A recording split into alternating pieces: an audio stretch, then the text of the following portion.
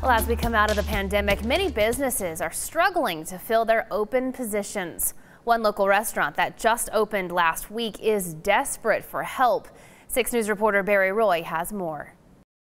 Every second counts in business. Every second counts. Emily Wright owns and operates Ross Kitchen in downtown Temple, a restaurant serving up the authentic taste of Jamaica. All you have to do is stick to the plan. I tell myself and my loved ones all the time, the assignment will not change.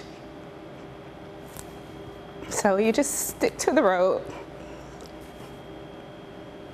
So yeah, we're looking for some good people. With not having the amount of applicants that are usually available to them pre-COVID. Tom Elmore with Workforce Solutions of Central Texas says many employers are having to work 16 to 20 hours a day just to keep the doors open. A lot of them, they're not even having time to be able to do a lot of that employee engagement or job seeker engagement to hire qualified candidates. You know, they're just having to keep the doors open, so they're having to work twice as hard themselves just to keep the business afloat.